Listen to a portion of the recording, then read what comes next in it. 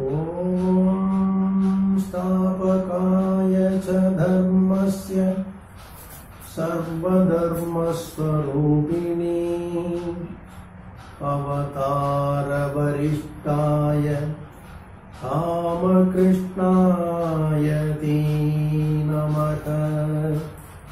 அன்பின் வடிவாய் திகழ்பவளை அருளே இயல்பாய் கொண்டவளை இன்பம் யாவும் தருபவளை எவர்க்கும் அன்பை அருள்பவளை துன்பம் நீக்கி காப்பவளை தூய அன்னை சாரதையை என்றும் போற்றி தொழுதிடுவோம், எல்லா நலமும் எய்திடுவோம்.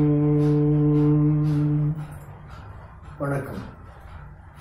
உலக ஆன்மீக வரலாற்றின் உன்னதமான அத்தியாயங்களிலே ஒன்று தட்சிணேஸ்வரம் காளி கோயிலில் பகவான் ஸ்ரீ ராமகிருஷ்ணர் தம் சீடர்களுக்கு பலவிதமான ஆன்மீக பயிற்சிகளை அளித்து வந்த காலத்தை பற்றி கூறுவதாகும். இன்று உலகளாவிய பேரியக்கமாக ஓங்கி வளர்ந்து நிற்கும் ஸ்ரீ ராமகிருஷ்ண இயக்கத்திற்கான அடிப்படை அமைக்கப்பட்ட காலம் என்று அதை கூறலாம்.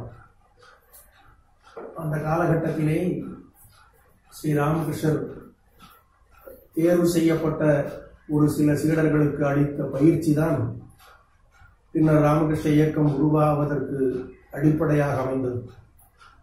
அதிலும் குறிப்பாக அவருடைய முதன்மை சீடரும் பிற்காலத்தில் சுவாமி விவேகானந்தர் என புகழ் பெற்றவருமான நரேந்திரருக்கும் அவருடைய குருவாகிய ஸ்ரீ ராமகிருஷ்ணருக்கும் இடையே நிகழ்ந்த பல நிகழ்வுகள் நினைத்து நினைத்து நெஞ்சம் பரவசமடையக்கூடிய அற்புத நிகழ்வுகளாக அமைந்திருக்கின்றன. நரேந்திரர் இயல்பிலேயே ஞான சித்தர் என்று அழைக்கப்படுபவர். அவர் சிறு வயதிலிருந்தே ஞானத்தில் ஆழ்ந்து மூழ்கக்கூடிய இயல்பு படைத்தவராக இருந்தார். அதன் தொடர்ச்சியாக கடவுளை தேடி அங்கும் இங்கும் அலைந்து கடைசியிலே ஸ்ரீ ராமகிருஷ்ணரிடத்திலே அவர் வந்து சேர்ந்த வரலாறு இன்று உலகறிந்த ஒன்று. அதன் பின்னால் குருதேவர் ஸ்ரீ ராமகிருஷ்ணர் அவருக்கு அளித்த பல பயிற்சிகளும் சேர்ந்து அவருடைய ஆன்மீக பெருநிலையை ஒரு மிக உன்னதமான இடத்திலே கொண்டு வந்து வைத்திருந்தது. அதன் விளைவாக அமானுஷ்யம் என்று சொல்லப்படக்கூடிய சில அற்புத ஆற்றல்கள் அவருக்கு வந்து அமைந்தன. நரேந்திரருக்கு ஆமாக வந்து அமைந்தது மட்டுமல்லாமல் ஒரு நாள் குருதேவர் ஸ்ரீ ராமகிருஷ்ணர் அவரிடத்திலே ஒரு கேள்வி கேட்டார். நரேன், நான் செய்த தவத்தின் விளைவாக தேவி எனக்கு பல சித்திகளை கொடுத்திருக்கின்றாள். அந்த சித்திகளை எல்லாம் நான் பயன்படுத்திக் கொள்ள விரும்பவில்லை. ஆனால் அவற்றை நான் உனக்கு கொடுக்கலாமா என்று யோசிக்கின்றேன். தேவி எனக்கு அளித்திருக்கின்ற அந்த சித்திகளை எல்லாம் நான் இப்போது உனக்கு கொடுக்க விரும்புகின்றேன். நீ அவற்றை ஏற்றுக்கொள்கிறாயா என்று கேட்டார். அப்போது நரேன் சிறிது யோசனை செய்தார். அந்த சித்திகளை நான் பெறுவதனால் எனக்கு என்ன பலன் ஏற்படும்? கடவுளை காண்பதற்கு அவை எனக்கு உதவி செய்யுமா என்று கேட்டார். இல்லை இல்லை, கடவுளை காண்பதற்கெல்லாம் அந்த சித்திகள் உதவி செய்ய மாட்டா. ஆனால் நீ கடவுளை கண்ட பிறகு இந்த உலக மக்களுக்கு நன்மை செய்கின்ற பணியிலே ஈடுபடும் போது அந்த பணிகளை சிறப்பாக செய்வதற்கு அந்த சித்திகள் உனக்கு உதவியாக அமையக்கூடும் என்று குருதேவர் சொன்னார். அப்படி என்றால் அந்த சித்திகள் எனக்கு வேண்டாம் என்று மறுத்துவிட்டார் நரேன். ஏனென்றால் நான் பிற்காலத்தில் நன்மை செய்வதற்கு அது பயன்படும் என்றாலும் கூட அதற்கு முன்னாலேயே இப்போதே அந்த சித்திகளை நான் பெற்றுவிட்டால் நான் அவற்றை சரியான முறையில் பயன்படுத்துவேனா அல்லது ஒருவேளை அது தவறாக போய்விடுமா என்பது எனக்கு தெரியாது. இந்த நிலையிலே அந்த சித்திகளை நான் பெறுவது அவ்வளவு ஏற்புடையதாக இருக்காது என்று அவர் மறுத்துவிட்டார். சித்திகளை அவர் பெறுவதற்கு தயாராக இல்லை. காரணம் என்ன என்றால் அந்த சித்திகளும் கூட தம்முடைய ஆன்மீக வளர்ச்சிக்கு தடையாக அமைந்துவிடக்கூடும் என்றுதான் அவர் கருதினார். ஆனால் அதே சமயத்தில் அப்படிப்பட்ட பேர் ஆற்றல் அவருக்கு அமைந்திருந்தது என்பதையும் அந்த நிகழ்ச்சி நமக்கு உணர்த்துகிறது. அதன் பின்னர் சிறிது காலத்திற்கு பிறகு ஒரு நாள் குருதேவரிடத்திலே நரேன் வந்து கேட்டார், ஐயா, எனக்கு இயல்பாகவே சில அபூர்வமான சக்திகள் அமைந்திருப்பது போல தோன்றுகிறது. அது எனக்கே எப்படி வந்தது என்று தெரியவில்லை. ஆனால் அப்படி இருப்பதை என்னால் புரிந்து கொள்ள முடிகிறது. அதனால் அவற்றில் ஒன்று இப்போது சமீப காலமாக எனக்கு ஏற்பட்டிருக்கின்ற ஒரு ஆற்றல் என்ன என்றால், யாராவது ஒருவர் எழுதியிருக்கக்கூடிய ஒரு காகிதத்தை நான் கையில் வைத்திருக்கக்கூடிய சூழ்நிலை ஏற்பட்டால், அந்த காகிதத்தில் எழுதியவர் யாரோ அவரை பற்றிய செய்திகள் அனைத்தையும் நான் உணர்ந்து கொள்ளக்கூடிய ஒரு தன்மை இருக்கிறது. அது யார் எழுதினது என்பது கூட எனக்கு தெரியாமல் இருக்கலாம். ஆனால் அதை எழுதியவருடைய மனநிலை, அவர் புரிகின்ற செயல்பாடுகள், அவருடைய மற்ற பழக்க வழக்கங்கள், இவை எல்லாவற்றையும் நான் அந்த காகிதத்தை வைத்துக் கொண்டே உணர்ந்து கொள்ளக்கூடிய ஒரு தன்மை எனக்கு வந்து அடைந்திருக்கிறது. இது எதனால் எனக்கு புரியவில்லை என்று சொன்னார். முதலில் குருதேவர் வழக்கம் போல இவையெல்லாம் ஆன்மீக வாழ்க்கையில் ஏற்படக்கூடிய தடைகள் தான் என்று சொல்லிவிட்டார். இருந்தாலும் பின்னால் சொன்னார், ஒரு வகையில் யோசனை பண்ணி பார்த்தால் நிறையும் இவையெல்லாம் உனக்கு கிடைத்த வரப்பிரசாதம் என்றுதான் கருத வேண்டும். இவற்றை நீ சரியான சமயத்தில் சரியான பாங்கிலே பயன்படுத்த வேண்டும். மற்றவர்களுடைய நன்மைக்காக மட்டுமே இந்த ஆற்றலை நீ பயன்படுத்த வேண்டும். இந்த சக்தியை உனக்கு கொண்டு வந்து சேர்த்திருக்கின்ற ஒரு கரம் இருக்கிறதே, அந்த கரம் எங்கிருந்தோ யாரோ செய்கின்ற செயல்களை எல்லாம் உன்னிடத்திலே கொண்டு வந்து சேர்க்கக்கூடிய ஆற்றல் படைத்ததாக இருக்கும் என்றால், இந்த உலகம் முழுவதும் இருக்கக்கூடிய மக்களின் துயரங்களை துடைக்கக்கூடிய வல்லமையும் அந்த கரங்களுக்கு இருக்கத்தானே வேண்டும். அதனால் நீயும் அதே போல இந்த ஆற்றலை எப்போது பயன்படுத்த வேண்டும், எதற்காக பயன்படுத்த வேண்டும் என்றால், பிறருடைய துன்பங்களை துடைப்பதற்காக மட்டுமே பயன்படுத்த வேண்டும் என்று சொன்னார். இதன் மூலம் அவர் உணர்த்துகின்ற செய்தி என்ன? நரேன் என்கின்ற ஒரு மனிதர் தம்முடைய நலத்தை பற்றி சிறிதும் பொருட்படுத்தாமல் மற்றவர்கள் நலத்திற்காகவே தம்மை அர்ப்பணித்துக் கொள்ள வேண்டும் என்ற செய்தியைத்தான் குருதேவர் இதில் அவருக்கு உணர்த்தினார். ஆனால் அவர் சொல்லுவதற்கு முன்னாலேயே நரேன் இயல்பிலேயே அப்படிப்பட்டவராகத்தான் இருந்தார். அவர் சின்ன சிறு பாலகனாக இருக்கின்ற காலத்திலிருந்தே மற்றவர்களுக்கு நன்மை செய்வது என்பது அவருடைய இயல்பாக அமைந்திருந்தது. இன்னும் சிந்தித்து பார்த்தால் அவரை குருதேவர் அங்கிருந்து அழைத்து வந்ததே அதற்காகத்தான் என்று சொல்ல வேண்டும். பகவான் இங்கு வந்து மானிடராக அவதாரம் செய்த போது அந்த அவதார பணியிலே தமக்கு உறுதுணையாக இருக்கும் பொருட்டு ரிஷிகளுள் ஒருவரை அழைத்து வந்தார் என்று வரலாறு கூறுகிறது. சப்த ரிஷிகளுள் ஒருவர் இங்கே ஸ்ரீ ராமகிருஷ்ணருக்கு உறுதுணையாக வந்தார் என்று வரலாறு சொல்கிறது. அந்த ரிஷிதான் சுவாமி விவேகானந்தர் என்றும் அந்த வரலாறு நமக்கு சுட்டி காட்டுகிறது. எதற்காக அவருக்கு அவரை அழைத்து வந்தார் என்றால், உலக நலனுக்காக. இதை பிறந்ததிலிருந்தே உணர்ந்திருந்த பெருநிலை நரேந்திரனிடத்தில் இருந்தது. அவர் ஆரம்ப காலத்திலிருந்தே மற்றவர்களுக்காக தம்மை தியாகம் செய்யக்கூடியவராகத்தான் இருந்து வந்தார்.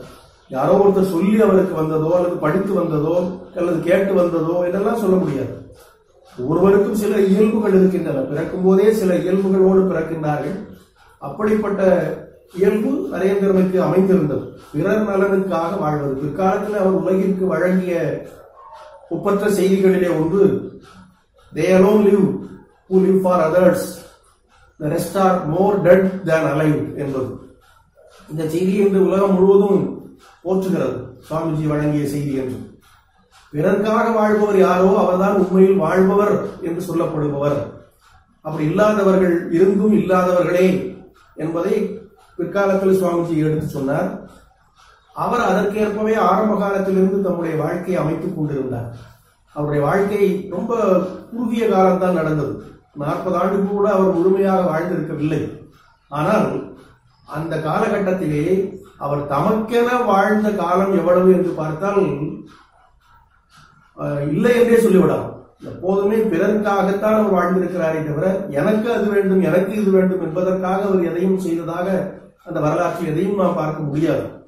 அப்படி இயல்பிலேயே பிறர்க்கென வாழக்கூடியவராக இருந்த நரேந்திரனை குருதேவர் ஸ்ரீ ராமகிருஷ்ணன் இன்னும் அப்படியே வைரத்தை பட்டை கீட்டுவது போல மேலும் மேலும் மேலும் அந்த உணர்வை அவருக்கு அழுத்தமாக உருவாக்கினார்.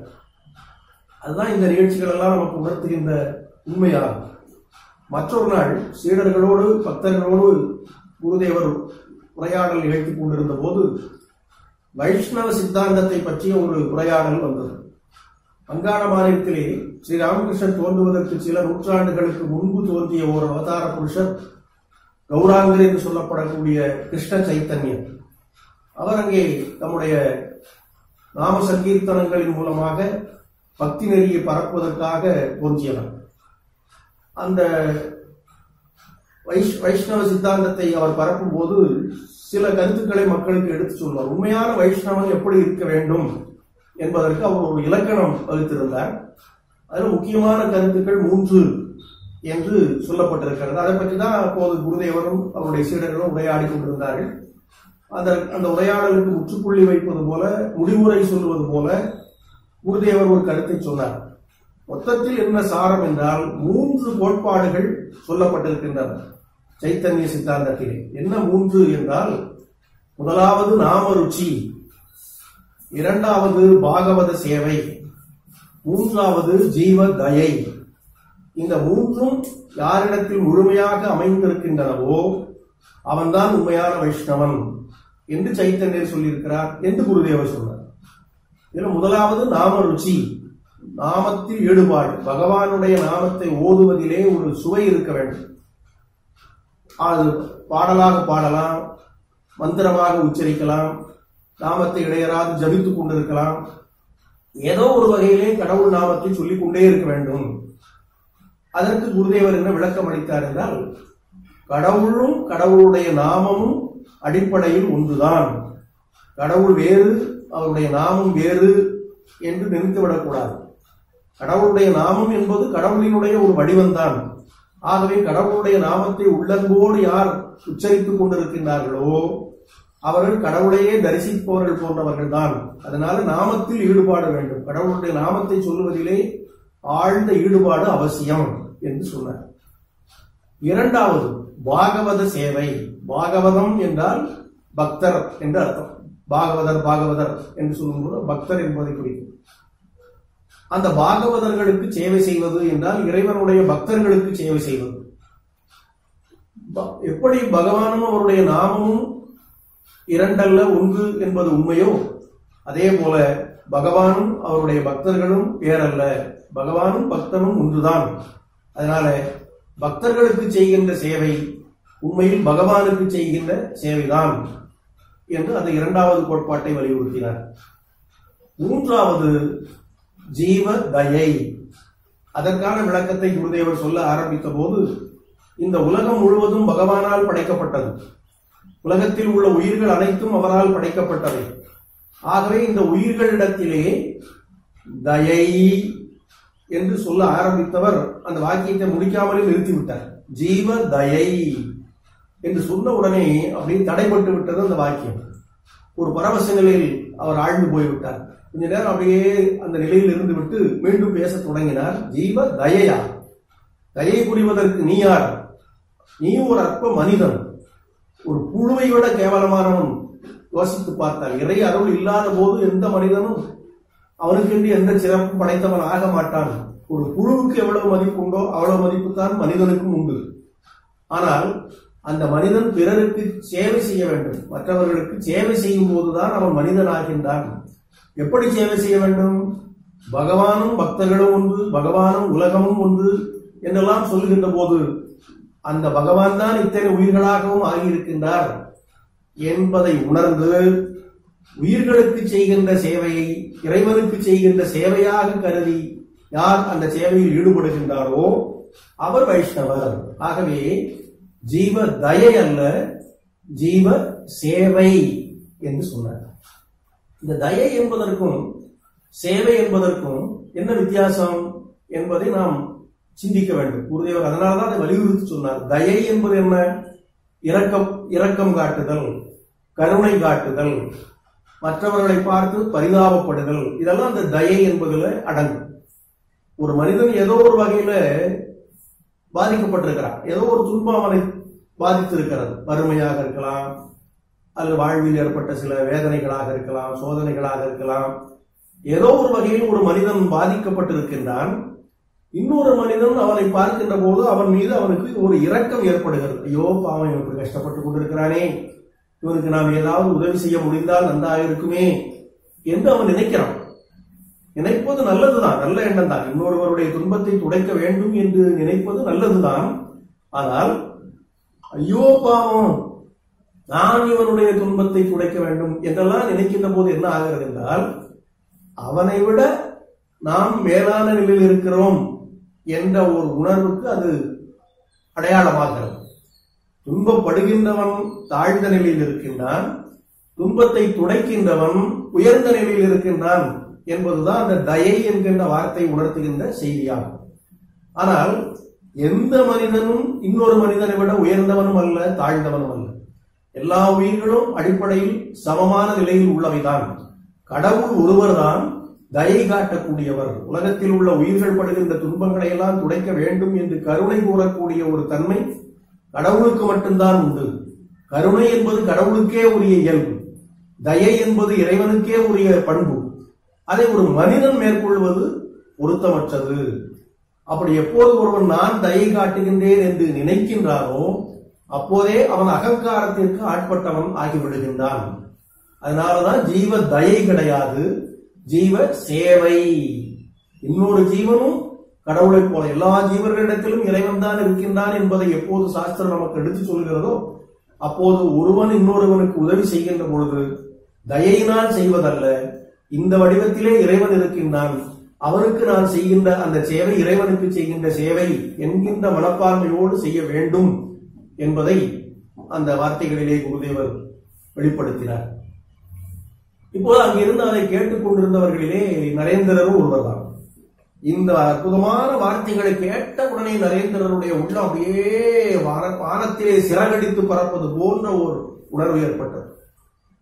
உடனே அங்கு பக்கத்தில் இருந்தவர்கள் சொன்னார், எவ்வளவு அற்புதமான வார்த்தைகளை சொல்லி இருக்கிறார் குருதேவர், பார்த்தீர்களா? இதுல பக்தி, ஞானம், யோகம் எல்லாம் அடங்கிவிட்டன. அதனால இந்த உலகத்தில் எனக்கு ஒரு வாய்ப்பு கிடைக்குமானால் இப்போது குருதேவர் கூறியுள்ள இந்த சத்தியத்தை நான் உலகம் முழுவதற்கும் பிரகடனம் செய்வேன். ஜீவ சேவைதான் உண்மையான இறை வழிபாடு என்பதை இந்த உலகம் முழுவதற்கும் எடுத்துச் சொல்லக்கூடிய வாய்ப்பு எனக்கு கிடைக்குமானால் அப்போது நான் இதை உலகம் போகாமல் எடுத்துச் சொல்லுவேன் என்று சொன்னார். அதே மாதிரி பிற்காலத்தில் அவர் சொல்லவும் செய்தார். பிற்காலத்தில் பல கருத்துக்களை சொல்லும் போது ஒரு நாள் சொன்னார், எவ்வளவோ தவங்களுக்கு பிறகு நான் இந்த உண்மையை உணர்ந்திருக்கின்றேன். என்ன உண்மை என்றால், எல்லா உயிர்களிலும் இறைவன் இருக்கின்றான், அதை தவிர தனியாக ஒரு கடவுள் கிடையாது. ஆகையால் உயிர்களுக்கு சேவை செய்பவன் உண்மையில் இறைவனுக்கு சேவை செய்பவன் ஆகின்றான். இது பிற்காலத்தில் சுவாமி விவேகானந்தர் சொன்னார். நாம் முன்பு பார்த்த இந்த நிகழ்ச்சிகளை குருதேவர் சொன்ன அதே கருத்தை தான் இப்போது நாம் சொன்ன இந்த கருத்திலே சுவாமி விவேகானந்தர் வலியுறுத்தி இருக்கிறார். எல்லா உயிர்களிலும் தான் இறைவன் இருக்கின்றான். இறைவன் என்பவன் சாதாரணமாக மக்கள் வழிபடுகின்ற பொழுது ஆலயத்திலே ஒரு விக்கிரகமாக அமைந்திருக்கின்றான், அல்லது பூஜை அறையிலே ஒரு திருவுருவ படமாக இருக்கின்றான், அல்லது அது போன்ற ஏதேனும் ஒரு சின்னமாக இருக்கின்றான். இந்த இடத்திலே இறைவன் இருக்கின்றான், அவனை நாம் வழிபடுகின்றோம், வணங்குகின்றோம் என்ற உணர்வோடு நாம் வழிபாட்டில் ஈடுபடுகின்ற போது அது ஒரு விதமான வழிபாடு. இது ஆரம்ப நிலை வழிபாடு. அது வரைக்கும் சரிதான், தவறு கிடையாது. எந்த நிலையிலும் எதுவுமே ஆன்மீகத்தில் தவறே கிடையாது என்பதுதான் குருதேவரும் சுவாமிஜியும் நமக்கு உணர்த்தி இருக்கின்ற உண்மை.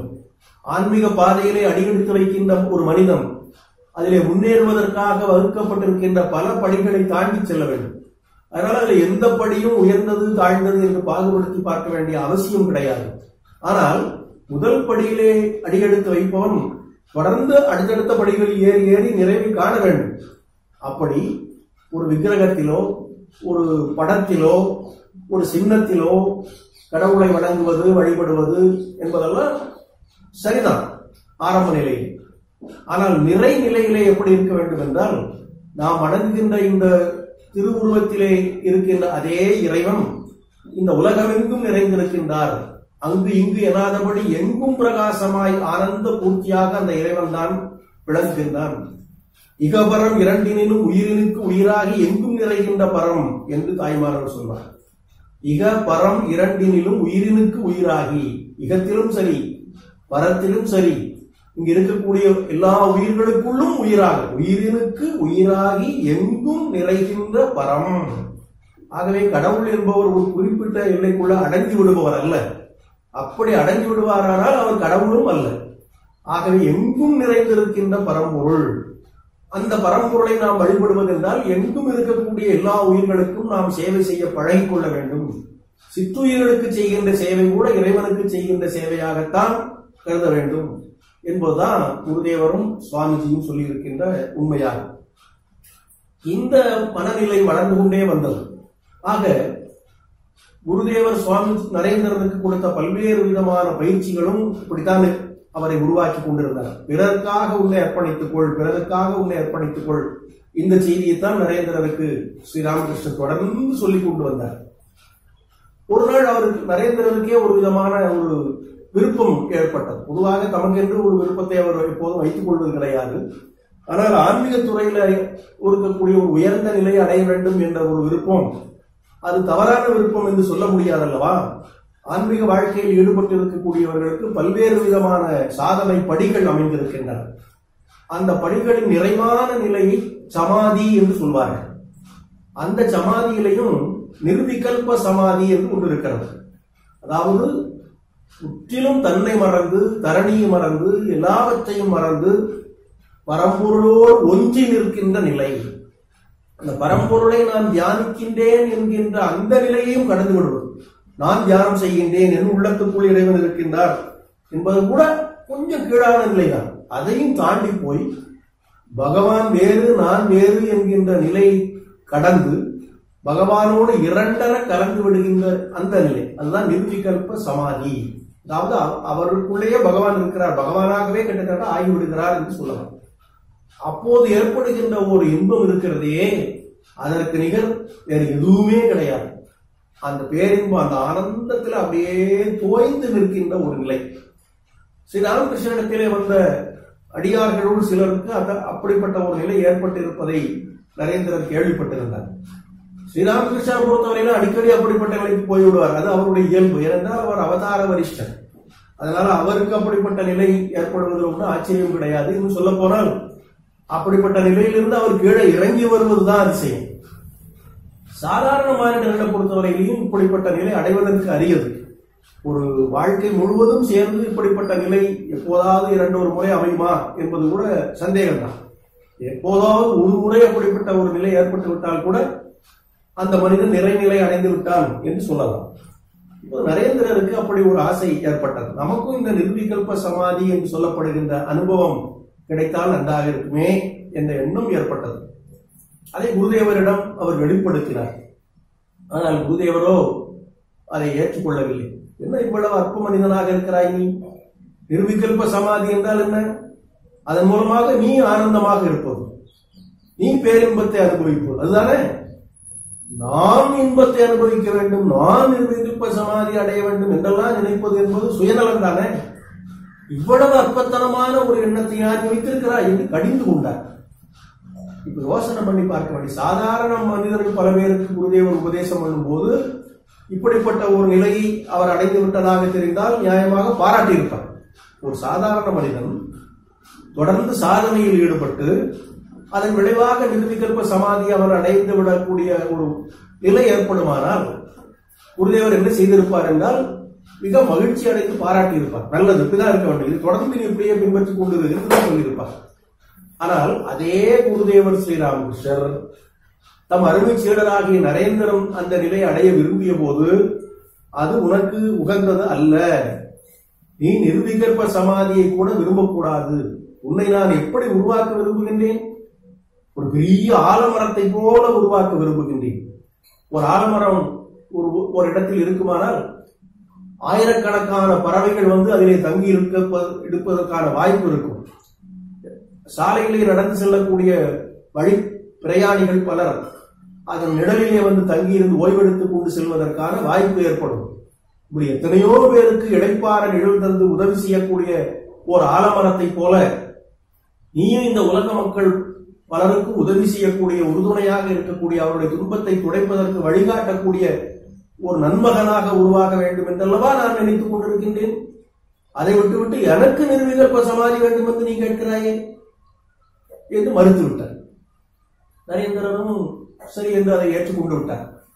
இருந்தாலும் கூட சில நாட்களுக்கு பிறகு குருதேவருக்கே ஒரு மனத்துக்குள் ஒரு எண்ணம் ஏற்பட்டது. சரி, இதை விரும்பி விட்டார், இந்த அனுபவத்தை கொடுத்து விடலாம் என்று தீர்மானித்தார். அதன் விளைவாக ஒரு சில நாட்களுக்கு பிறகு அந்த நிர்விகல்ப சமாதி என்று சொல்லப்படக்கூடிய அனுபவம் நரேந்திரருக்கு ஏற்பட்டது. அந்த அனுபவத்தை ஆனந்தமாக அனுபவித்து விட்ட பிறகு குருதேவரிடத்திலே வந்து வணங்கி நின்றார் நரேந்திரர். இப்போது நீ என்ன நினைக்கிறாய் என்று கேட்டார் குருதேவர்.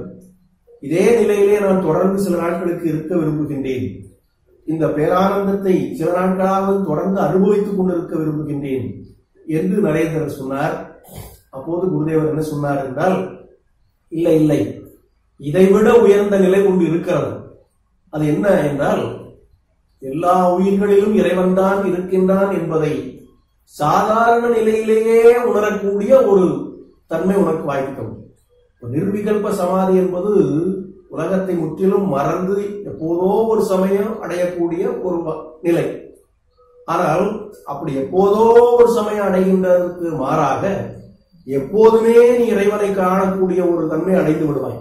அது எப்படி என்றால், உலகில் உள்ள எல்லா உயிர்களிலும் இறைவன் தான் இருக்கின்றான் என்பதை ஒவ்வொரு கணமும் உணர்ந்து கொண்டிருக்கின்ற தன்மை படைத்தவன் ஆகிவிடுவாய். அப்போது அந்த உலகில் உள்ள மக்கள் அத்தனை பேரையும் ஆன்மீகத்திலே உயர்நிலை எய்தச் செய்வதற்காக நீ உன்னுடைய பணியை மேற்கொள்வாய். இன்னலில் ஆழ்ந்திருக்கக்கூடிய ஏராளமான மக்களுக்கு அவருடைய துன்பங்களை துடைப்பதற்கு நீ துணையாக நிற்பாய் என்று அப்போது சொல்லிவிட்டார். ஆக அப்போதும் அந்த நிர்விகல்ப சமாதி என்பது நரேந்திரனுக்கு தேவை இல்லை என்றுதான் சொன்னார். அதன் பொருள் என்ன என்றால், பிறருக்காகவே வாழ்வதற்கு வந்தவர் தான் நரேந்திரர், தமக்கென்று எதுவும் கிடையாது, உன்னுடைய சொந்த முக்தியை கூட நீ தியாகம் செய்துவிட வேண்டும் என்று கட்டளையிட்டார். ஆன்மீக வாழ்க்கையிலே அடையக்கூடிய இறுதி லட்சியம், அறுதி நிலை எது என்றால் முக்தி தான். ஒரு மனிதன் வாழ்க்கையில முக்தி அடைய வேண்டும் என்பதற்கு தான் மனித பிறவியே கொடுக்கப்பட்டிருக்கிறது என்று சொல்லப்பட்டிருக்கிறது. மனுஷத்துவம், முமுட்சுத்துவம், மகாபுருஷ சம்ஸ்ரய, இந்த மூன்றும் அடைவதற்கு அரியவை என்று ஆதிசங்கரர் சொல்வார். மனுஷத்துவம் என்றால் மனித பிறவி, முமுட்சுத்துவம் என்றால் முக்தி அடைவதிலே நாட்டம், மகாபுருஷ சம்ஸ்ரய என்றால் அந்த முக்தி அடைவதற்கு வழிகாட்டக்கூடிய ஒரு மகானுடைய நல் உறவு, நல் இணக்கம், அதாவது ஒரு குருவினுடைய அருள் என்று அர்த்தம். ஆக இதில் சொல்லப்பட்டிருக்கிறது என்ன என்றால், முதலாவது மனித பிறவியே கிடைப்பதற்கு அரியது. அப்படி மனித பிறவி ஒருவனுக்கு கிடைத்து விட்டாலும் அவன் முக்தியில் நாட்டம் படைத்தவனாக ஆவது அரிது. மனிதனாக பிறந்தவன் புலன் இன்பங்களிலேயே தன்னுடைய கருத்தை செலுத்துபவனாக பெரும்பாலும் இருந்து விடுகின்றான். மகாகவி பாரதி ஒரு பாடலில் குறிப்பிட்டிருப்பது போல, தேடி சோறு நீதம் தின்று பல சின்னஞ்சிறு கதைகள் பேசி மனம் வாடி துன்பமிக உழன்று பிறர் வாட பல செயல்கள் செய்து நரை கூடி கிழப்பருவம் எய்தி கொடும் கூற்றுக்கு இறையனப்பின் மாயும் சில வேடிக்கை மனிதரைப் போலே நானும் வீழ்வேன் என்று நினைத்தாயோ என்று அன்னை மகாசக்தியினிடத்திலே பாரதி முறையிடுகின்றார். தேவி என்ன ஒரு வேடிக்கை மனிதன் நினைத்துக் கொண்டாயா? இந்த உலகத்தில் எத்தனையோ வேடிக்கை மனிதர்கள் இருக்கின்றார்கள். அவர்களெல்லாம் எப்படி தங்கள் வாழ்க்கையை அமைத்துக் கொள்கிறார்கள்? தேடி சோறு நிதம் தின்று ஒவ்வொரு நாளும் தங்களுடைய உணவை தேடுவதற்காக அங்கும் இங்கும் அலைகின்றார்கள். அந்த உணவு கிடைத்துவிட்ட உடனே என்ன ஆகிறது? பல சின்னஞ்சிறு கதைகள் பேசி, வயிறு நிரம்பிவிட்டது என்றால் அப்படி வாயார கதைகள் பேசுவது, வெட்டி பேச்சுக்கள் பேசுவது, வீண் பேச்சுக்கள் பேசுவது, பல சின்னஞ்சிறு கதைகள் பேசி மனம் வாடி துன்பம் மிக உழன்று இப்படி பேசிக்கொண்டே இருக்கிற பொழுது ஏதேனும் எதிர்பாராத விதத்துல ஒரு விதமான துன்பம் ஏற்படலாம், உடலுக்கு நோய் ஏற்படலாம், அல்லது வாழ்க்கையில ஏதேனும் சிரமங்கள் ஏற்படலாம். அதை நினைத்து நினைத்து வருத்தப்படுவது, மனம் வாடி துன்பம் மிக உழன்று. சரி, நாம துன்பத்தை அனுபவிக்கிறோமே, இதிலிருந்து விடுபடுவதற்கு வழி தேட வேண்டும் என்று நினைத்து விட்டால் பரவாயில்லை. நான் படுகின்ற துன்பத்தை மற்றவனும் பெற வேண்டும். பெரியோர்கள் என்ன சொல்கிறார்கள்? நான் பெற்ற இன்பம் பெருக இவ்வையகம் என்று சொல்கிறார்கள். சாதாரண மனிதன் என்ன நினைக்கின்றான்? நான் பெற்ற துன்பம் பெருக இவ்வையகம், நான் மட்டுமா துன்பத்தை அனுபவிப்பது? உலகத்தில் எல்லாரும் துன்பத்தை அனுபவிக்கட்டுமே என்று கேட்பார்கள், நினைப்பார்கள். அதனால பிறர் வாழ பல செயல்கள் செய்து நரை கூடி கிழப்பருவம் எய்து, அப்படியே காலம் போய்விடுகிறது, நரை ஏற்படுகிறது, கிழப்பருவம் வருகிறது. ஒரு நாள் கூற்றுக்கு இறை என வாய்ந்து விடுகின்ற நிலை ஏற்படுகிறது. இப்படி வாழக்கூடியவர்களைத்தான் வேடிக்கை மனிதர்கள் என்று பாரதி சொல்கிறார். இந்த வேடிக்கை மனிதரை போல நானும் வீழ்வேன் என்று நினைத்து விட்டாயா? இல்லை இல்லை, நான் இவற்றிற்கெல்லாம் அப்பாற்பட்டவன் என்று முழங்குகின்றார். ஆனால் அப்படி வேடிக்கை மனிதர்களாக இல்லாதவர்களுக்கு தான் இந்த முமுட்சுத்துவம் என்பது வரும். அதாவது முக்தியில் நாட்டம். நமக்கு மனித பிறவி கிடைத்திருக்கிறது, இந்த பிறவி நாம் சரியாக பயன்படுத்தி முக்தி அடைந்து விட வேண்டும் என்பதற்காக அவர்கள் பாடுபடுகின்றார்கள். அப்படி முக்தி அடைவதற்காக பாடுபடுகின்றவர்கள் உயர்ந்தவர்கள் தான். ஆனால் நரேந்திரனுக்கு குருதேவர் கொடுத்த கட்டளை என்னவென்றால், நீ உன்னுடைய சொந்த முக்தியை கூட நாடக்கூடாது, அதற்கும் அப்பாற்பட்ட நிலைக்கு போக வேண்டும், பிறருடைய நலத்திற்காக உன்னை அர்ப்பணித்துக் கொள்ள வேண்டும் என்று தவிர உனக்காக நீ முக்தியை கூட நாடக்கூடாது என்று சொன்னார். இதை நரேந்திரனும் உணர்ந்து கொண்டார், ஏற்றுக்கொண்டார், அதற்கேற்ப தம் வாழ்க்கையை அமைத்துக் கொண்டார். ஆகவே குருதேவர் தமக்கு இட்ட அந்த கட்டளைகளை முழுமையாக நிறைவேற்றுவது என்று அவர் தீர்மானம் செய்துவிட்டார். இப்படி நரேந்திரருக்கு பயிற்சி அளித்து வந்த ஸ்ரீ ராமகிருஷ்ணர் அவருக்கு உறுதுணையாக இருப்பதற்கென்று சில சீடர்களையும் பயிற்றுவித்தார். இந்த பயிற்சியெல்லாம் ஒரு நிலையை அடைந்த போது குருதேவர் தம்முடைய திருமேனியை ஊத்துவிட்டு போய்விட்டார்.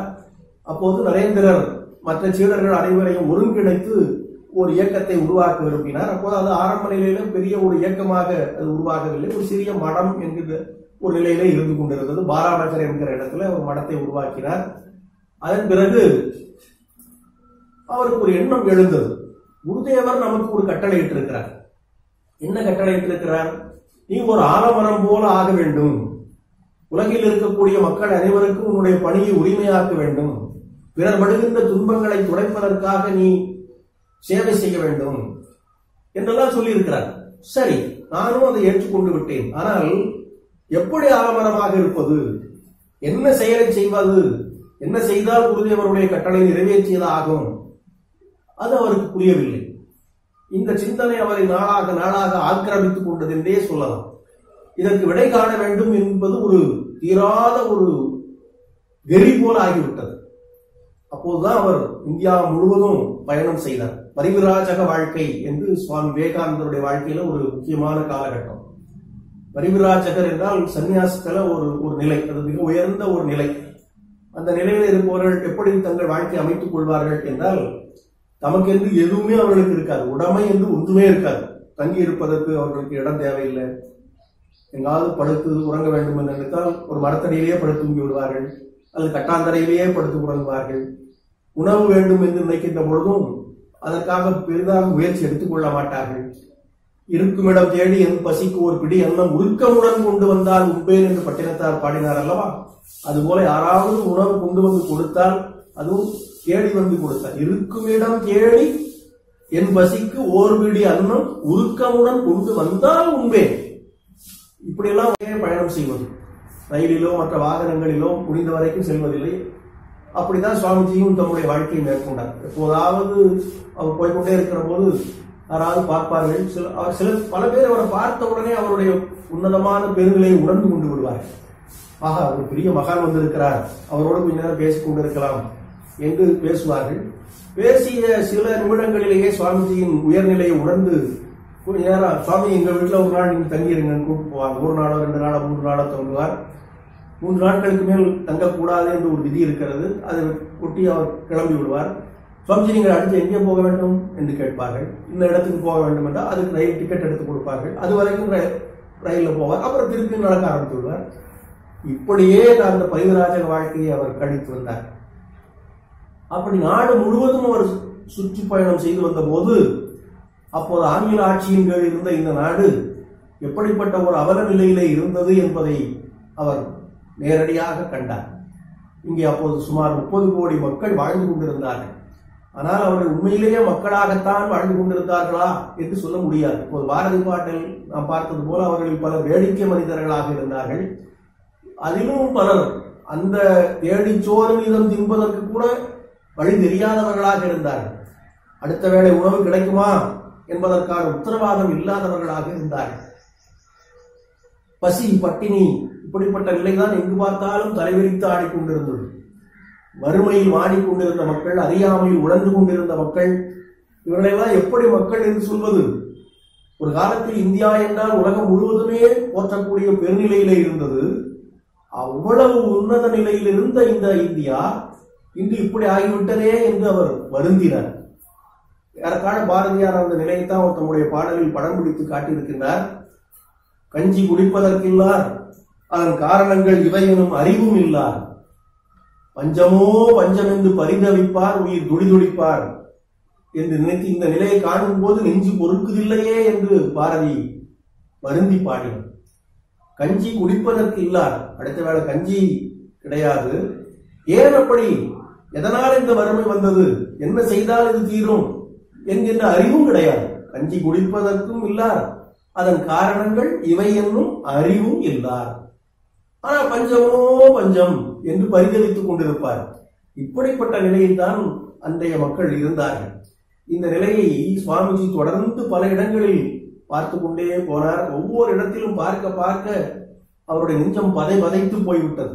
கண்ணீர் தானாக பெருக்கெடுத்து ஓடும். குறிப்பாக சென்னையிலே அவர் தங்கியிருந்த போது ஒரு நாள் கடற்கரையிலே நடைபயிற்சி மேற்கொண்டிருந்தார். கடற்கரையிலே அவர் நடந்து சென்று கொண்டிருந்த பொழுது அந்த கடற்கரையிலேயே சில குடிசைகள் இருந்தன. அங்கே சில மீனவ குடும்பங்கள் வாழ்ந்து கொண்டிருந்தார்கள். அந்த குடும்பங்களைச் சேர்ந்த குழந்தைகள் அந்த குடிசைகளுக்கு வெளியில் நின்று விளையாடி கொண்டிருப்பதை பார்த்தார். குழந்தைகள் விளையாடுவது என்றால் பார்க்கும்போது ஒரு மகிழ்ச்சியாகத்தான் இருக்க வேண்டும்.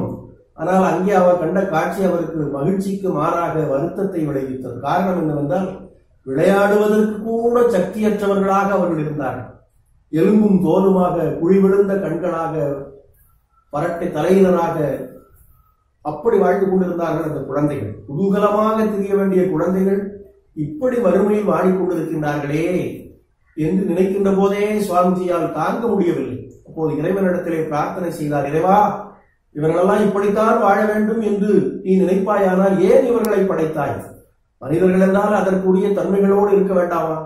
அடுத்த வேளை உணவுக்கே ஆதாரமற்றவர்களாக, என்ன செய்வது என்று தெரியாதவர்களாக, எப்படியோ காலத்தை கடத்தி கொண்டிருப்பவர்களாகத்தான் இவர்கள் வாழ வேண்டும் என்பது உன்னுடைய திருவுள்ளமாக இருக்குமானால் இவர்களை படைத்ததை விட படைக்காமலே இருந்திருக்கலாமே என்று அந்த பரம்பொருளிடத்திலே முறையிட்டார்.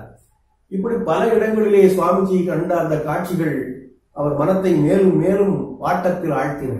இந்த நாடு ஏன் இந்த நிலையில் இருக்கிறது? இதை உயர்த்துவதற்கு என்ன செய்ய வேண்டும் என்று சிந்தித்துக் கொண்டே இருந்தார். ஏதேனும் செய்ய வேண்டும், ஏதேனும் செய்ய வேண்டும்.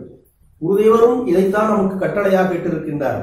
மற்றவர்களுடைய நலத்திற்காக உன்னுடைய வாழ்க்கையை அர்ப்பணித்துக் கொள் என்று குருதேவர் சொல்லியிருக்கின்றார். அதை நாம் செய்ய வேண்டும். என்ன செய்வது என்று சிந்தித்து பார்த்தார். அன்றைய மக்கள் படுகின்ற அவல நிலை அவரை ரொம்பவும் துன்பத்தில் ஆழ்த்தி விட்டது. அப்போதுதான் மேலை நாட்டிலே, அமெரிக்க நாட்டிலே ஒரு பல்சமய பேரவை நடைபெற இருப்பதாக செய்திகள் வந்து கொண்டிருந்தன. அமெரிக்க நாட்டின் சிகாகோ மாநகரத்திலே பார்லிமெண்ட் ஆஃப் ரிலிஜன்ஸ் என்று சொல்லப்படக்கூடிய சமய பேரவை ஒன்று நடைபெற இருக்கிறது. அதில் உலகின் பல்வேறு மதங்களின் பிரதிநிதிகளும் கலந்து கொள்ள இருக்கின்றார்கள் என்கிற செய்தி வந்தது. சுவாமிஜி செல்லுகின்ற இடங்களில் எல்லாம் அந்த பேரவையை பற்றிய கருத்தை சில பேர் அவரிடத்தில் பேசினார்கள்.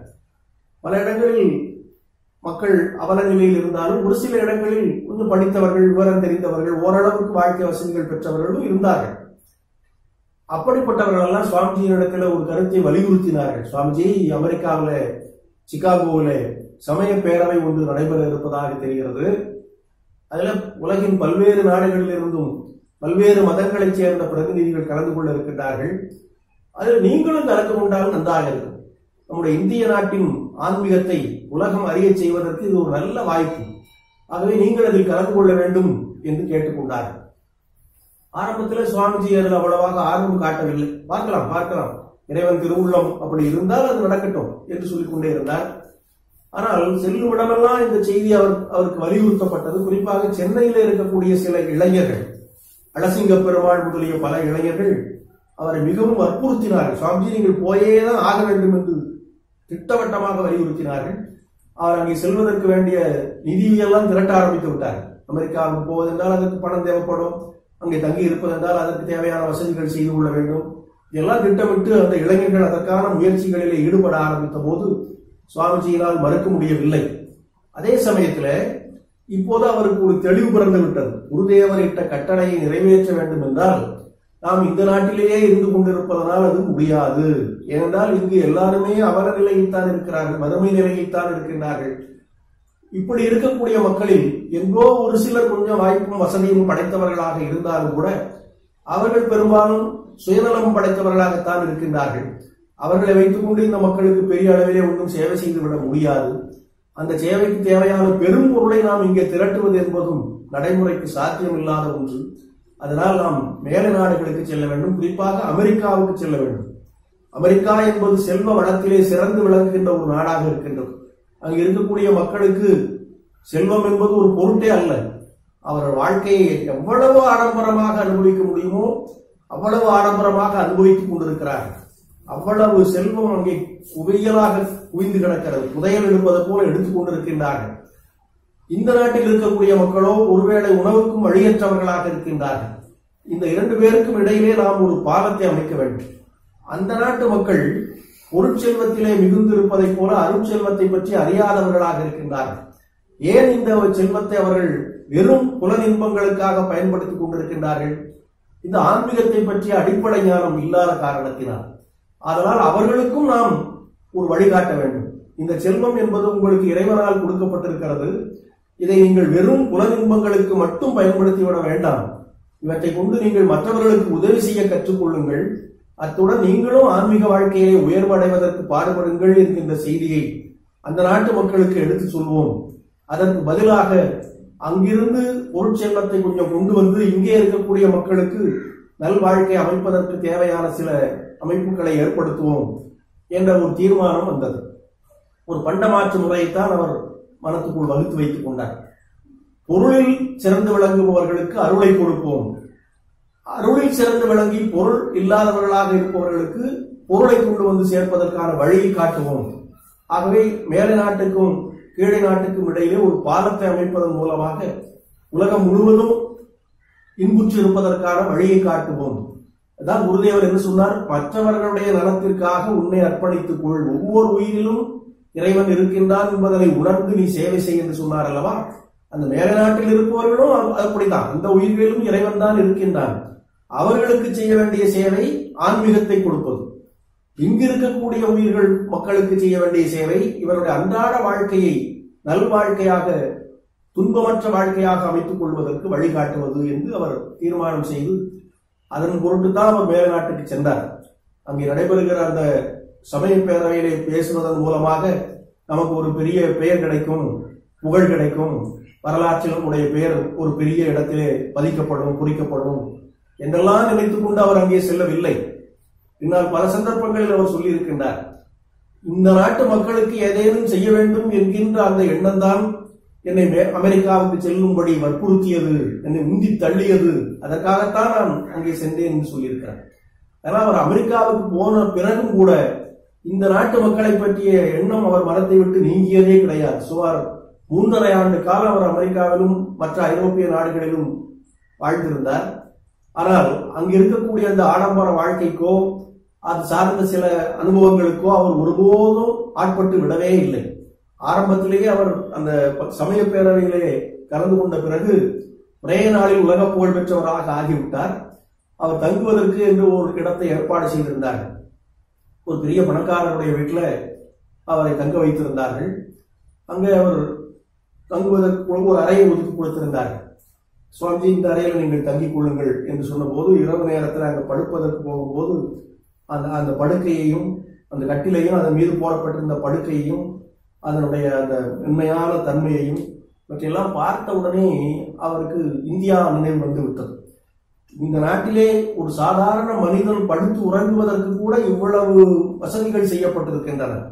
ஆனால் என்னுடைய தாய் திரு நாட்டிலே இருக்கக்கூடிய மக்கள் எப்படி வாழ்ந்து கொண்டிருக்கின்றார்கள்? கட்டாந்தரையிலே கையை வைத்துக் கொண்டு படுத்துக் கொண்டிருக்கிறார்கள். கஞ்சி கிடைக்குமா கிடைக்காதா என்று வழி அறியாதவர்களாக இருக்கின்றார்கள். அவ்வளவு துன்பத்தில் அவர்கள் ஆழ்ந்து கொண்டிருக்கின்ற போது இவ்வளவு இன்பத்தை இவர்கள் நுகர்ந்து கொண்டிருக்கின்றார்களே, ஏன் அவர்களுக்கு இதில் ஒரு சிறிதாவது கிடைக்கக்கூடாது என்ற எண்ணம் ஏற்பட்ட போது அவர் தேவியின் இடத்திலே முறையிட்டார். சர்வேஸ்வரி, ஏன் அவர்களை அந்த நிலையிலே வைத்திருக்கிறாய்? அவர்களுக்கு ஏதேனும் செய்ய வேண்டுமம்மா, அதற்கு வழிகாட்டு வழிகாட்டு என்று பிரார்த்தித்துக் கொண்டே இரவு முழுவதும் அந்த அந்த படுக்கையிலேயே படுக்காமலே கழித்து விட்டார். இந்து கொண்டே கண்ணீர் வடித்துக் கொண்டே இரவை கழித்து விட்டார். காலையில் அந்த வீட்டினுடைய உரிமையாளர் வந்து பார்த்த போது அந்த கட்டில படுக்கையில அவர் படுக்கவே இல்லை என்பது தெரிந்தது. கொஞ்சம் கூட படுத்ததற்கான அடையாளம் மெத்த கசங்கவே இல்லை, அப்படியே இருந்தது. சுவாமிஜி நீங்க படுக்கவே இல்லையா இல்லைன்னு கேட்டார். எப்படி படுப்பார் அவர்? அவரால் முடியவில்லை. அப்படி இந்த நாட்டு மக்களுடைய நிலையை நினைத்து நினைத்து நெஞ்சம் உருகி கொண்டிருந்தார். அதனால் அங்கு கொஞ்சம் காலப்போக்கில் நிதி திரட்டுவதற்கான முயற்சிகளில் ஈடுபட்டார். இந்திய மக்களுக்கு சேவை செய்வதற்கு ஏதாவது செய்ய வேண்டும் என்பதற்கு அந்த மேலை நாட்டு சீடர்களை அவர் பயன்படுத்திக் கொள்ள தீர்மானித்தார். நிறைய சீடர்களும் உருவானார்கள். அவர்களில் பலர் பெரும் செல்வந்தர்களாக இருந்தார்கள். அவர்கள் சுவாமிஜி நாங்கள் உங்களுடைய சீடர்களாக இருக்க விரும்புகின்றோம், நீங்கள் என்ன கட்டளை எடுக்கின்றீர்களோ அதை நாங்கள் ஏற்று செயல்படுத்த ஆயத்தமாக இருக்கின்றோம், எங்கள் உடல் பொருள் ஆகிய அனைத்தையும் உங்களுக்கே நாங்கள் அர்ப்பணித்து விட்டோம் என்று சொன்னவர்கள் பலர் உண்டு. அவர்களில் சிலர் இந்தியாவுக்கும் கூடவே வந்தார்கள். அவருடைய செல்வத்தை எல்லாம் சுவாமிஜியினுடைய காலடியிலே கொண்டு வந்து கொட்டினார்கள். சுவாமிஜியோ அந்த செல்வத்தை எல்லாம் தம்முடையதாக கருதவில்லை. இந்த நாட்டு மக்களுக்கு சேவை செய்வதற்கு இறைவன் அளித்த செல்வம் என்று கருதினார். அதன் விளைவாகத்தான் அதெல்லாம் எடுத்துக்கொண்டு தாயகத்திற்கு வந்த பிறகு தம்முடைய நீண்டகால திட்டத்தை தம் சகோதர துறவிகளிடத்திலும் ஸ்ரீ ராமகிருஷ்ணரின் இல்லற சீடர்களிடத்திலும் ஒரு எடுத்து சொன்னார். 1897 மே மாதம் 1 தேதி பலராம் போஸ் என்கின்ற ஒரு பக்தருடைய வீட்டிலே ஒரு கூட்டம் ஏற்பாடு செய்திருந்தார். மே 1 தேதி, இன்றும் மே 1 தேதி தான். அதனாலதான் இந்த நிகழ்ச்சியிலே அதை பற்றி பேசிக் கொண்டிருக்கிறோம். பொதுவாக உலக வரலாற்றிலே மே 1 தேதிக்கு ஒரு சிறப்பிடம் உண்டு. தொழிலாளர்களுக்கான நாள், உலக தொழிலாளர்களுக்குரிய நாள், உழைப்பாளிகளுக்கு உரிய நாள் என்றெல்லாம் இதை போற்றுகின்றோம். அதனோடு சேர்ந்து மற்றொரு சிறப்பு, உலக மக்கள் அனைவரும் இன்புற்று இருப்பதற்காக சேவை செய்வதையே பணியாக மேற்கொண்டிருக்கக்கூடிய ராமகிருஷ்ண இயக்கம் தோற்றுவிக்கப்பட்ட நாள் என்பது இந்த மே 1 தேதிக்குரிய ஒரு சிறப்பு தான். அந்த பலராம் போஸ் வீட்டில் கலந்து கொண்ட அந்த பக்தர்களிடையிலே சுவாமிஜி உரை நிகழ்த்தினார். என்ன சொன்னார் என்றால், நான் உலகம் முழுவதும் சுற்றி வந்ததன் விளைவாக எனக்குள் ஒரு கருத்து ஏற்பட்டிருக்கிறது. என்ன கருத்து என்றால், எந்த ஒரு பெரிய செயலையும் அரிய பணியையும் நிறைவேற்ற வேண்டும் என்றால் அதற்கு ஒரு அமைப்பு தேவை, ஒரு ஸ்தாபனம் தேவை. தனி ஒரு மனிதனோ அல்லது ஒரு சில மனிதர்கள் சேர்ந்த குழுவோ மட்டும் பெரிய பெரிய சாதனைகளை நிகழ்த்திவிட முடியாது. ஒரு வலுவான அமைப்பு இருந்தால்தான் இதை செய்ய முடியும் என்பதை நான் உணர்ந்திருக்கின்றேன். ஆகவே அந்த அமைப்பை இன்று இங்கே நாம் உருவாக்குவதற்காகத்தான் கூடியிருக்கின்றோம். இந்த அமைப்பு ஸ்ரீ ராமகிருஷ்ணரின் பெயரால் உருவாக்கப்படுகிறது. யாருடைய பெயரால்? துறவிகளாகிய நாங்கள் எல்லாம் உலக வாழ்க்கையை துறந்து தவ வாழ்க்கையில் ஈடுபட்டு இருக்கின்றோமோ, யாருடைய அருளினால் இல்வாழ்வாராகிய நீங்கள் எல்லாம் உங்கள் வாழ்க்கையை நல்வாழ்க்கையாக அமைத்துக் கொள்வதற்கு பாடுபட்டுக் கொண்டிருக்கின்றீர்களோ, அந்த பகவான் ஸ்ரீ ராமகிருஷ்ணருடைய பெயரால் இந்த அமைப்பு விளங்கும். ஸ்ரீ ராமகிருஷ்ண மிஷன், ஸ்ரீ ராமகிருஷ்ண சங்கம் என்கிற பெயரிலே இந்த அமைப்பு இன்று உருவாக்கப்படுகிறது. இது எப்போதும் தொடர்ந்து இந்த உலக மக்களுக்கு சேவை செய்து கொண்டே இருக்கும், செய்து கொண்டே இருக்க வேண்டும். உலகில் இருக்கக்கூடிய மக்கள் அனைவருக்கும் நல் வாழ்க்கைக்கு வழிகாட்டுவதற்கான அமைப்பாக இது விளங்க வேண்டும். பிறருக்கு சேவை செய்வதற்காகவே இந்த அமைப்பு உருவாக்கப்படுகிறது என்று அதுல அவர் அறிவித்தார். அந்த ஆரம்ப காலத்துல ஜீவ தயை என்று சொன்னபோது அதனை மறுத்து ஜீவ தயை அல்ல ஜீவ சேவை என்கின்ற அந்த வார்த்தையை குருதேவர் சொன்னபோது, எதிர்காலத்தில் எனக்கு ஒரு வாய்ப்பு கிடைக்குமானால் இதை உலகம் முழுவதற்கும் எடுத்து பிரகடனம் செய்வேன் என்று நரேந்திரர் அன்று சொன்னார் அல்லவா, அதை இப்போது செயல்படுத்தி காட்டினார். ஜீவ சேவை செய்வதற்காக இந்த இயக்கத்தை நாம் உருவாக்குகிறோம், இந்த மிஷனை நாம் உருவாக்குகின்றோம். இதன் மூலமாக மக்கள் சேவை தொடர்ந்து நடைபெற்றுக் கொண்டே இருக்க வேண்டும் என்று சொன்னார். அது ஒரு முறையான அமைப்பாக உருவாக்கப்பட்டது. அதற்கென்று ஒரு தலைவர், ஒரு செயலாளர், பொருளாளர், உறுப்பினர்கள், இப்படியெல்லாம் ஒரு அமைப்பு உருவாக்கப்பட்டது. அந்த சங்கம் எப்படி செயல்பட வேண்டும் என்பதற்கான சட்ட திட்டங்கள் உருவாக்கப்பட்டன. சிறிது காலத்திற்கு பின்னாலே ராமகிருஷ்ண மடம் என்கின்ற ஒரு அமைப்பு உருவாக்கப்பட்டது. அதன் பிறகு சிறிது காலம் இரண்டும் ஒன்றாக இருந்தது. அதன் பின்னால் இரட்டை அமைப்பு, ராமகிருஷ்ண மிஷன், ராமகிருஷ்ண மடம் என்ற இரட்டை அமைப்பாக, இரட்டை அமைப்பும் ஒரே அமைப்பினுடைய இரண்டு பிரிவுகள் தான். பொதுவாக மடம் என்று சொல்லுகிற பொழுது ஆன்மீக சாதனைகளுக்காக அமைக்கப்பட்ட இடம் என்பதுதான் அதனுடைய கருத்து. உலக வாழ்க்கையை துறந்து தவ வாழ்க்கையில் ஈடுபடக்கூடிய சாதுக்கள் துறவிகள் எல்லாம் தங்கியிருந்து தவம் பயில்வதற்கான இடம்தான் மடம் என்று அழைக்கப்படும். அப்படிப்பட்ட ஒரு அமைப்பும் இதுல உண்டு. உலக வாழ்க்கையை துறந்த சன்னியாசிகள் இன்று பல்லாயிரக்கணக்கானவர்கள் ராமகிருஷ்ண இயக்கத்தில் இருக்கிறார்கள். அவர்களுக்கான இடமாக அது விளங்குவதனால் ராமகிருஷ்ண மடமாக விளங்குகிறது. ஆனால் அப்படி உலக வாழ்க்கையை துறந்து தவ வாழ்க்கையை மேற்கொள்ளுபவர்கள் தங்களுடைய முக்திக்காக மட்டும்தான் மேற்கொண்டிருந்தார்கள். அதற்கு முன்னாலே அப்படி தங்களுடைய முக்தியை மட்டும் நாடுவது கூடாது என்பதுதான் ஸ்ரீராமகிருஷ்ணர் சொன்னது. ஸ்ரீராமகிருஷ்ணனுடைய வழியில் வந்தவர்கள் தங்களுடைய முக்தியை கூட தியாகம் செய்து பிறர் நலத்திற்காக பாடுபட வேண்டும் என்பதை இந்த இயக்கம் தன்னுடைய கோட்பாட்டில் ஒன்றாக அமைத்தது. அதனாலதான் சுவாமிஜி அந்த கோட்பாட்டை பற்றி சொல்லுகின்ற பொழுது ஆத்மனோ மோட்சார்த்தம் ஜகத் ஹிதாயச்ச என்று சொன்னார். ஸ்ரீ ராமகிருஷ்ண இயக்கத்தினுடைய கோட்பாடு என்ன என்றால் ஆத்மனோ மோட்சார்த்தம் ஜகத் ஹிதாயச்ச என்பது. அதாவது ஆத்மாவுக்கு மோட்சம் அடைவதற்காக பாடுபடுவது, ஆன்ம முக்தி. ஒவ்வொரு மனிதனும் தன்னுடைய ஆன்மா முக்தி அடைவதற்கான சாதனையில் ஈடுபடுவது என்பது ஒன்று. அது ஆத்மனோ மோட்சார்த்தம் என்ற வார்த்தையில் சொல்லப்படுகிறது. அது எப்படி என்றால் ஜகத் ஹிதாயச்ச, ஹிதாயச்ச ஜகம், ஜகம் என்றால் உலகம் என்ற அர்த்தம். ஜகத் என்பது அதுதான். அதற்கு ஹிதம், ஹிதம் என்றால் நன்மை, உலகிற்கு நன்மை செய்வது. ஜகத் ஹிதாயச்ச உலகத்திற்கு நன்மை செய்வது. அதாவது ஆன்மாவிற்கு முக்தி அடைவது என்பது எவ்வளவு அவசியமோ அதே அளவுக்கு உலகிற்கு நலம் செய்வது என்பதும் அவசியம். இன்னும் சொல்ல போனால் உலகிற்கு நலம் செய்வதன் மூலமாகத்தான் ஒருவன் தன்னுடைய ஆத்மாவுக்கு முக்தியை காண முடியும். நான் முக்தி அடைய வேண்டும், நான் முக்தி அடைய வேண்டும் என்று நினைத்துக் கொண்டிருக்கின்ற வரையில் அந்த நான் என்பது இருந்து கொண்டிருக்கிறது. அந்த நான் என்பது இருக்கின்ற வரைக்கும் முக்தி கிடையாது.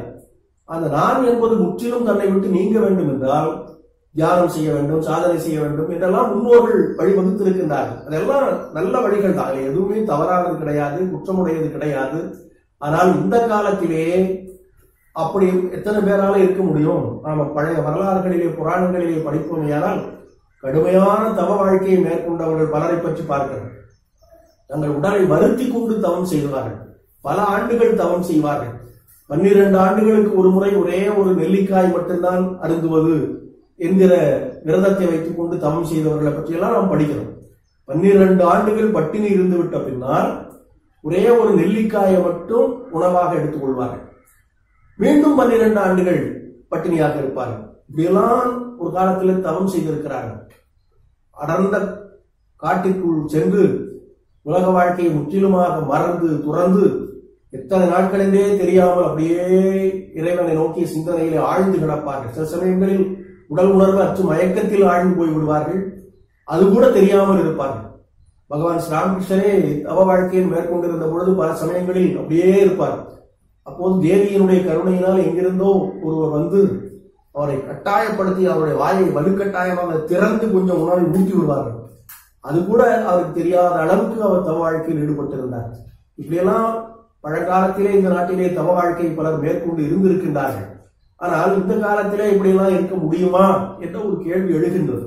பகவான் ஸ்ரீராமகிருஷ்ணரே சொல்லியிருக்கிறார், இந்த கலியுகத்திலே மனிதனுடைய வாழ்க்கை என்பது உணவை அடிப்படையாக கொண்டிருக்கிறது. அதனால பழங்கால ஞானிகளைப் போல இந்த கால மனிதர்கள் ஞான மார்க்கத்திலே சாதனை செய்வது கடினம் என்று சொல்கிறார். ஞான மார்க்கம் என்றால் என்ன? நான் ஆன்மா, நான் இந்த உடல் அல்ல, நான் இந்த மனம் அல்ல என்று தன்னுடைய உடலையும் மனத்தையும் புறக்கணித்து தான் ஆன்மா என்பதிலே நிலை பெற்றிருக்க வேண்டும். அதுதான் ஞான மார்க்கத்தினுடைய அடிப்படை. ஆனால் அந்த மார்க்கத்தில் தான் ஆன்மாதான் என்பதிலே நிலை பெற்றிருக்கக்கூடிய ஒரு ஆற்றல் இக்கால மனிதர்களுக்கு இல்லை. ஏனென்றால் இக்கால மனிதர்கள் வாழ்க்கை உணவை அடிப்படையாக கொண்டிருக்கிறது. உணவே இல்லாமல் 12 ஆண்டுகள் இருக்கக்கூடிய ஆற்றல் அந்த காலத்து மனிதர்களுக்கு இருந்தது. ஒருவேளை உணவு இல்லை என்றால் கூட சோர்ந்து விடக்கூடிய நிலைதான் இந்த கால மனிதர்களுக்கு இருக்கிறது. இவர்களிடத்திலே போய் ஞான மார்க்கத்தையோ அல்லது தவ மார்க்கத்தையோ எடுத்து சொல்ல முடியுமா? அதனால இப்போது இந்த நான் என்பதை மறப்பதற்கு வேறு ஒரு வழி இருக்கிறது. நீங்கள் ஊனை துறக்க வேண்டாம், உலகை மறக்க வேண்டாம்.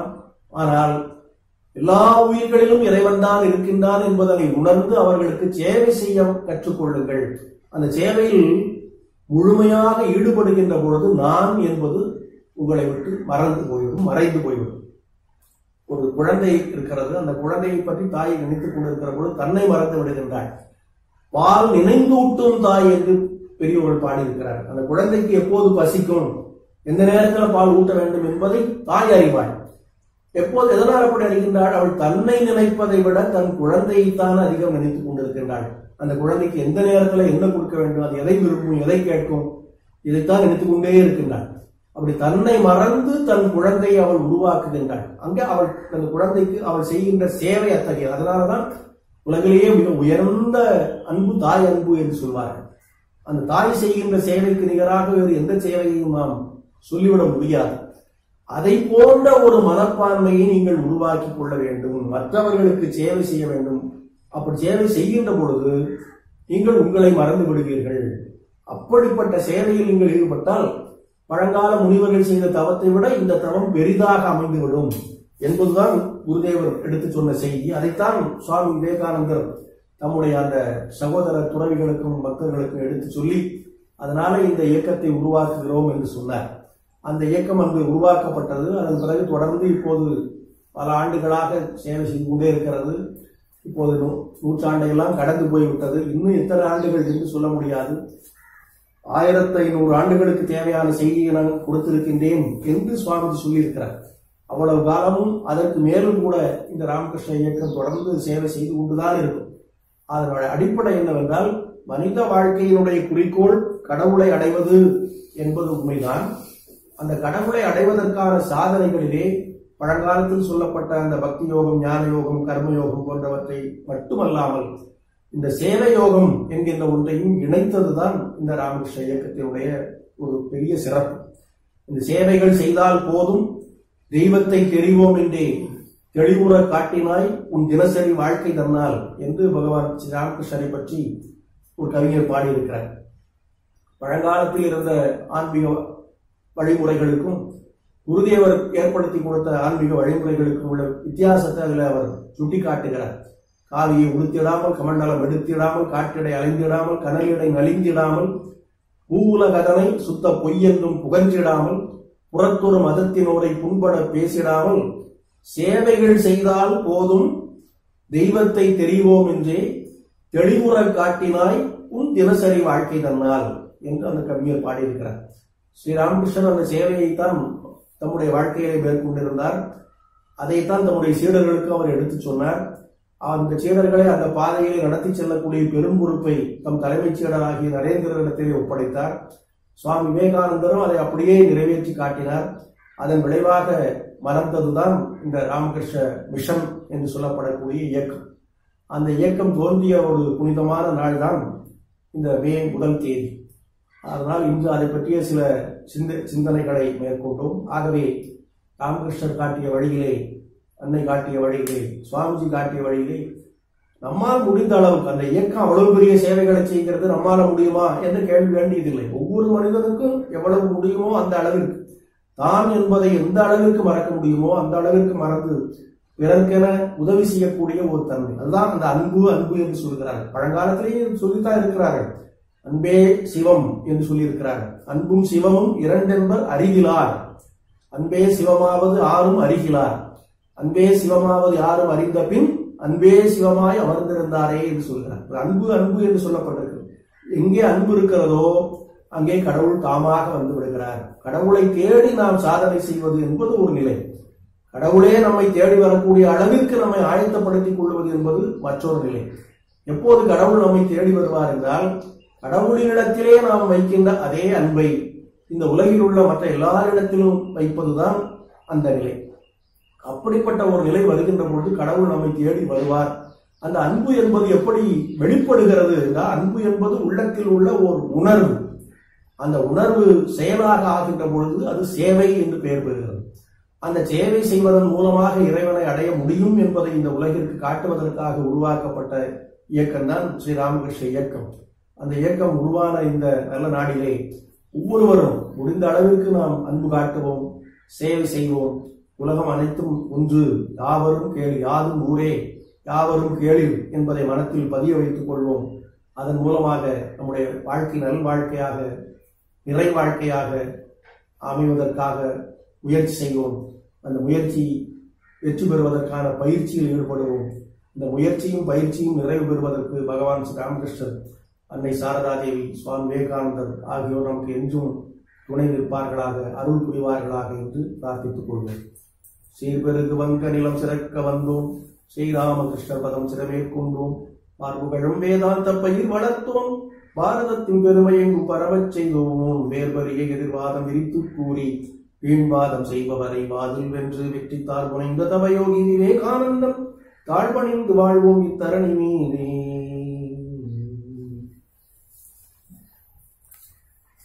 சரியா ஒரு